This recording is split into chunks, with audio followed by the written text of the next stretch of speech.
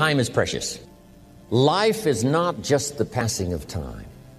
Life is a collection of experiences, their frequency and their intensity.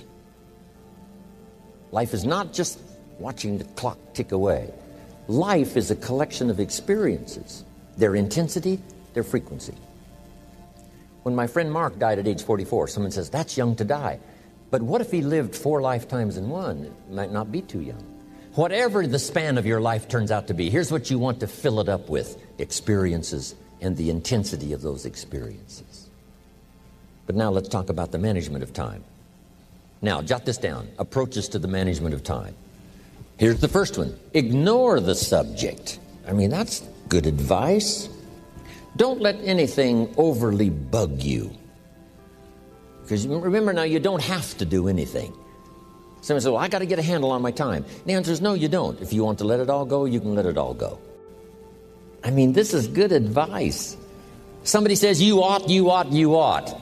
Jot this down. Ignore all the you oughts or you should. Only if they're giving general information. We should. It's better to say, if you're teaching, we should. Not you should, we should.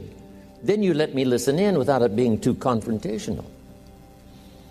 If everyone did this, see, that'd be great. And then you give a person a chance to choose to do it or not to do it. But when you start the you ought, now see, if I don't, now see, we got some tension and maybe some problems. So you oughts seem to always create problems.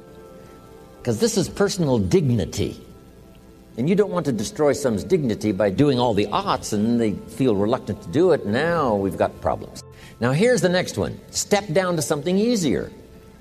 The guy's in sales and he says, oh, I want to own the company. Finally owns the company. Now he's got no time to play golf. He said, when I was in sales, I was making big money playing golf 3 days a week.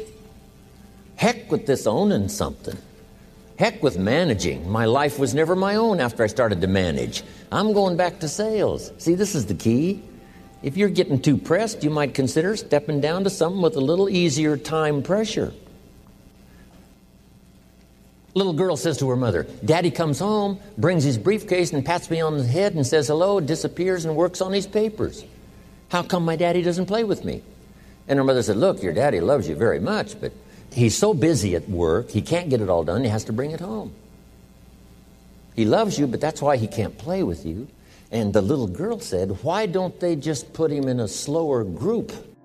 Jot this down now. If you don't have time for your kids, you might consider joining a slower group.